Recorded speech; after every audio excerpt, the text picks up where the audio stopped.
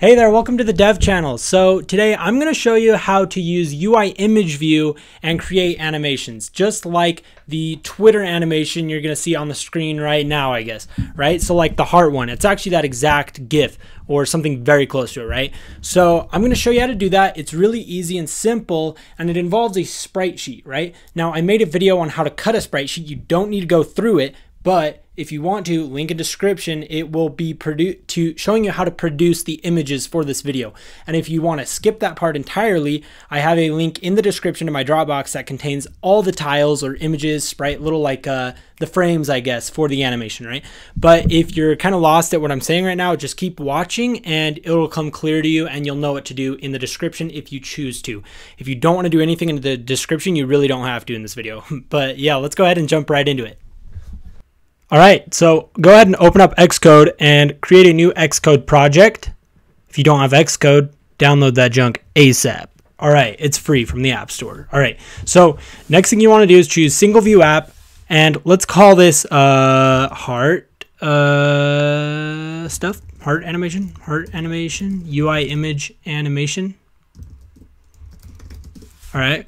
And put that junk in your junk. All right, put it. Oh, don't be slow now. All right, so what the freak? This is weird, weirdly slow. Anyway, what you want to do is just get it up and running, right? Okay, so go in your view controller.swift and let's put an image view on the screen. Let's say let IV, and then let's say it's type UIImageView. And this is a different type of declaration than you're probably used to. I don't know, maybe some of you do it this way, but let me boost this up a bit, but this is the superior way to do it, just letting you know now. And let's say let IV is equal to UIImageView, and then just return the IV here, the image view, right? And then let's go ahead and let's get our images and throw them into here. Let's see if this compiles first though. I'm pretty sure it should, but it's giving me an error. Xcode, why you gotta be like that though?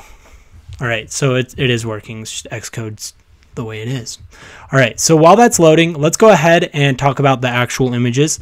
All right, so I have this folder called Dem Hearts Do, and it contains all the sprites, right? Now I generated these from this image right here, right? Now you probably don't want to generate all this. You're probably just trying to learn this, or you have your own sprite sheet that you're trying to do this with.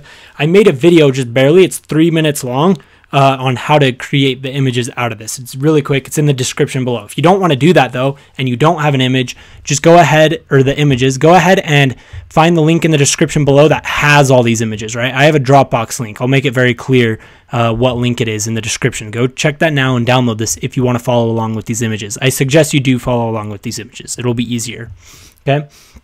So let's go ahead and exit that, and then I'm going to throw these images into my project, into my assets, okay?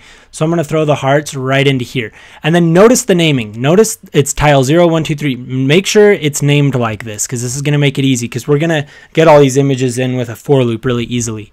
Okay, so go to viewcontroller.swift, and in our image view, let's just say we're going to want to be able to click it, so we have to say iv.isUserInteractionEnabled, let's say is equal to true.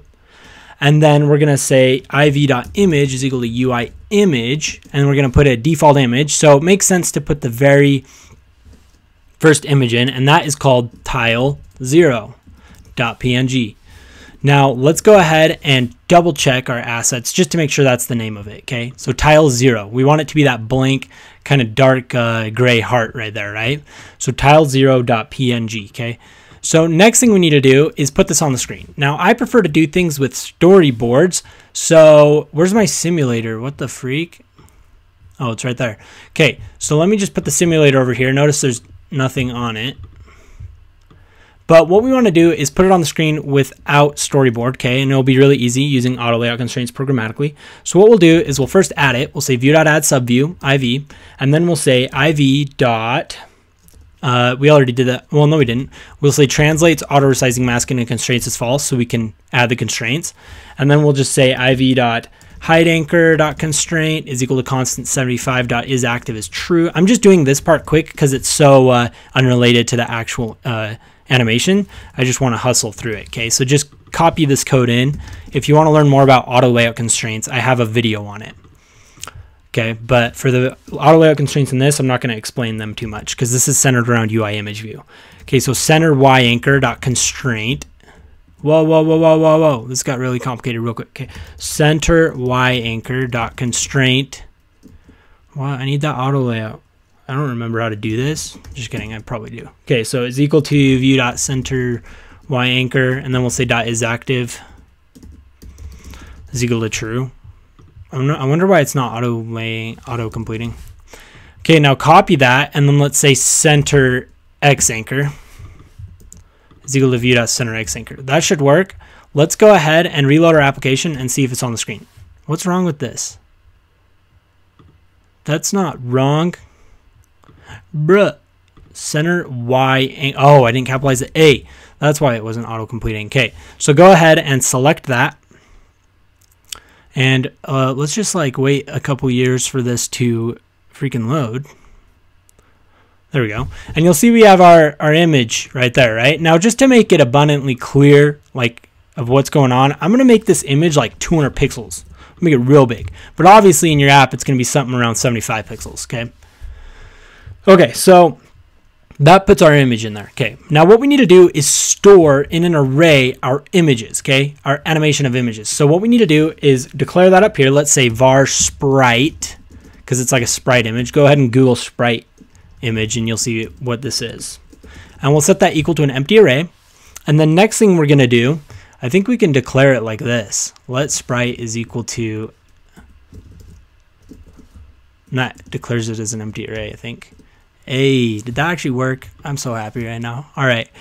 Wow. All right. So what we're going to do is we're going to put our images in there now. Okay. So what we need to do is say for, and then we'll say I and 0 less than 29.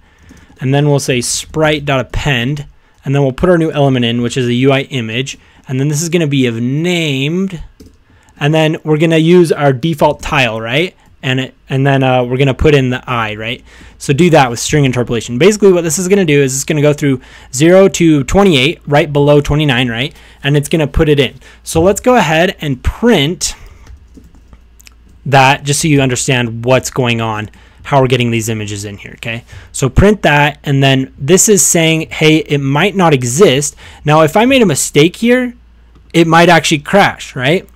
But because I'm explicitly saying, hey, do this. I'll make a video on optionals and explain those if you want, and maybe come back here and put it in the description. If you're looking for a video explaining this bang, I'll go ahead and put a link in there. It's probably in the description, but that's not going to happen for like a month. So don't expect it to be there if you're watching this. All right, unless you're watching this in like February or March. Well, mostly March. Anyway, that doesn't matter. Let's go ahead and reload our application, and this time let's look at the console and see if we're getting anything in our console. We should be getting tile 0, 0, 0, 0. Oh, it's going to crash actually. It shows. Oh, never mind. It's not. We don't have to say .png, but we could have. But basically, you can see now that we have tile 0, 1, 2, 3. Notice all that, right? Pretty awesome. Pretty swag. All right. But then in assets, it's the same exact thing. Okay, so that's how we're getting our images in there. And now we have all of our images inside of our sprite array of UI image. So now all we have to do is animate our image. Very simple. I'll show you right here. Let's say Objective-C func, and then we'll say animate this boy, and then we'll say iv.animation images, and then we'll set that equal to self.sprite images. Yeah, self.sprite. Now let me just type that one more time just so you can see like the description, because it always helps to see that. I want to teach you guys how to use Xcode, not just how to code exactly what I'm doing. Okay, you'll see animation images, an array of UI image objects to use for an animation.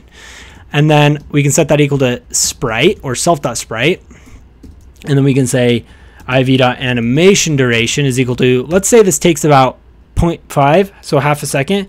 And we'll say iv.animation repeat count. We'll set that equal to 1.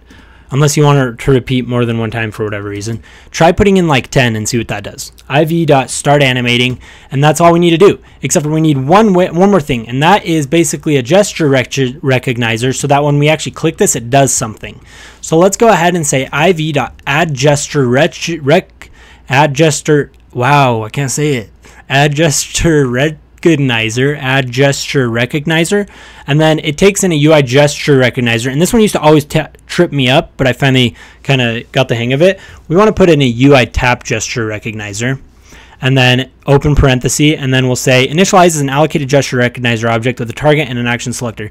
Half that didn't make any sense to me, but I saw target and action selector. So let's say target is self, and the action is going to be selector self.animate. Okay. Now what's going to happen is when we click this IV, this image view, it's going to run animate, and then we're going to animate our image view.